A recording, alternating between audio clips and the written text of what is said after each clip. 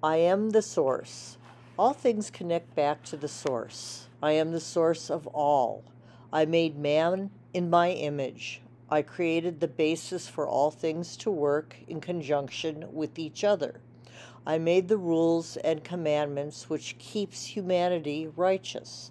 All my creations are symbiotically attached and made to work together.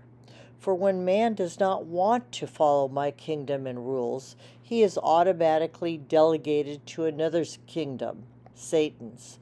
Satan's kingdom is made and operates through the flesh. Anything that one gets to attach to becomes an idol, or requiring the flesh. Be careful not to idolize anything too much, for it brings you away from my kingdom.